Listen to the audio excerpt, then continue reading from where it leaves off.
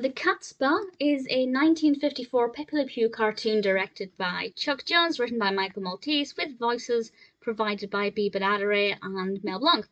And this one's a little bit different because Pepe Le Pew is talking to the camera and he is about to tell the story of the time he chased Penelope through the Casbah, which gives us a different location and a slightly different setting. And I thought, okay, this is going to be different. It's going to be quite interesting. Let's see what they do with this.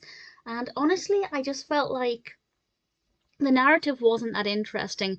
What unfolded wasn't fascinating at all, and the only thing that really worked was the change of setting. That meant it was slightly different to look at, slightly different color palette. We usually get a lot of like pale, whites and pinks and things in Pepe Le Pew, whereas we have slightly bolder colors here and more earthy colors.